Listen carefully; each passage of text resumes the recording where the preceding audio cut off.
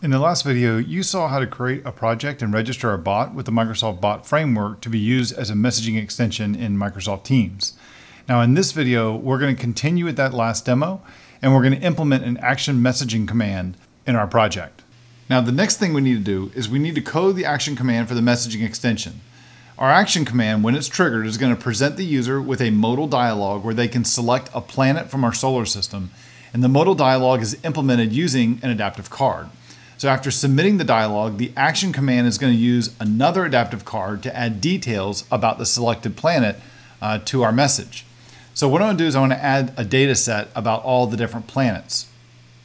So a production application is typically going to retrieve data from an external source, like a REST API or a database. But for simplicity in this demo, I'm going to use an in-memory data set. So I'm going to go into my planet bot, create a new file called planets.json, and then just paste in a big JSON array of all the different planets in our solar system. A lot of this data came from Wikipedia, so just want to make sure that I give that disclaimer that the data is being reused from Wikipedia. Now the next thing we want to do is I want to go create an adaptive card that's going to be used to display our data. So inside of our planet bot, I'm going to create a new file called planet selector card.json and paste that in. This contains our adaptive card to display the modal dialog. Now, to simplify working with some collections, which is what we're doing and just what we're doing with our planets, I'm going to use a library to simplify that work. So I'm going to install two packages. I'm going to do an npm install of Lodash, and then I'm also going to install the type declarations for it as well. So do an npm install types Lodash. That. So now let's go back to our bot.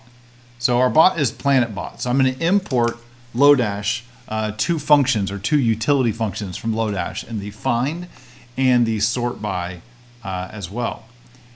So now I can implement the action command messaging extension by implementing a well-known method to the bot. So within our bot, I'm going to update the import statement for our bot builder because we need to add a few more entries like a card factory, a messaging extension action, a messaging extension action response, and a messaging extension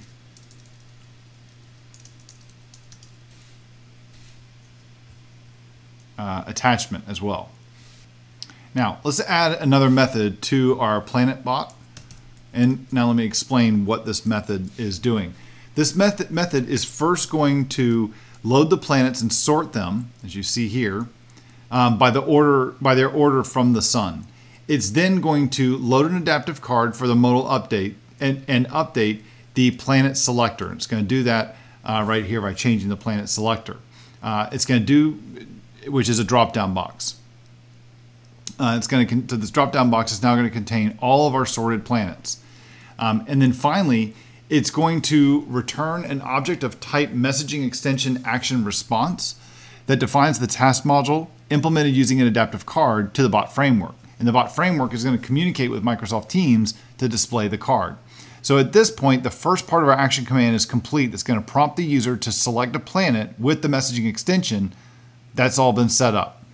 Now the second part of this messaging extension is to use the selected planet to reply to the message that triggered the extension with the planet's details, or if the extension was triggered from a compose box, it's going to add the planet's details to the new message. So now let's do the second part of this. I'm going to add a new file here to our planet bot called the planet display card.json, and this is going to be the adaptive card used to display our planets. Now we don't need to dive through all of this, but basically all this is doing is creating a nice little form that can be able to set all these different values on our planet. Now let's go back to our bot and let's add another handler to process the message when the messaging extension's adaptive card is submitted. So this method here, the handle Teams messaging extension submit action, that is a well-known method in the SDK. This first is going to retrieve the planet selected in the adaptive card from the in-memory planets data set. So you can see that happening right here.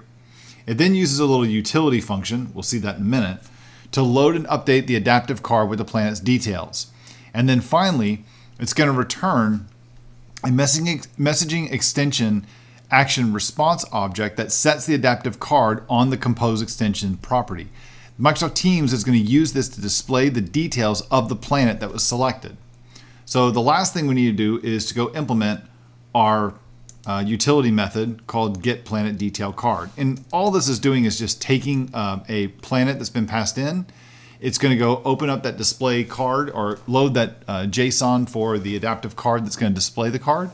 And then because it's JSON, I'm just walking through all this code, finding a specific ID and setting all of those values on the actual card. Now we're ready to test our bot. So I'm going to come back over to our command line and run gulp ngrok serve. Keeping in mind that I'm using a custom subdomain with the licensed version of ngrok, but if you use the free version of ngrok, this is going to change every time that subdomain is going to change every single time that you run that you restart ngrok. And when that happens, you're going to lose the subdomain changes, and so you're going to have to go to the bot framework and change the endpoint of where that's going to show up. So now let's go, now that we see our app that's running, we're going to ignore all these ESLint errors as they don't really pertain to the demo. And I'm going to go install the bot. So I'm going to go to my More Apps, and I'm going to upload a custom app for me or my teams. And we'll find our messaging extension. And we can see we have messages, insert content directly into the message. So I'll then go ahead and install that. There we go. Now, after installing the app, Microsoft Teams takes us to the one-to-one chat with the Microsoft Teams app showing us our first dialogue. So I'm going to go ahead and cancel out of this dialogue because I want to show you like the full experience with this. So in the compose message for our chat, I'm going to select either the planet messaging icon or the ... icon you can see here below the chat box. And I'm going to go ahead and select planet messaging, and now you can see that's how my dialogue is popping up. When the messaging extension's task module is displayed, I'm going to go select a planet. So let's choose Venus. And then I'm going to say insert the selected planet. The messaging extension will submit the action handler back to the bot framework, and the bot framework is going to send that to our web service, which is going to get the response, go find Venus in our in-memory database, and update that adaptive card and send that back to Microsoft Teams, which updates the text that you see here. We could also do this exact same thing by updating an existing chat by going to this like ... choosing ... and then go over here and select our planet expander to get the exact same thing to pop it up and to choose a different planet. So you can see there's two ways to do it, and it looks like the image for Mars has been changed. So we can run it again. Actually, let's try and find another image. So let's try Jupiter. And there we go. Now Jupiter shows up. So that's pretty neat. And that's where that big adaptive card came from that we had, and we added it to our project. That is going to be, it's just showing a display information about the bot itself or about the planet that we selected. So in this demo, we created an action command messaging extension for a custom Microsoft Teams app.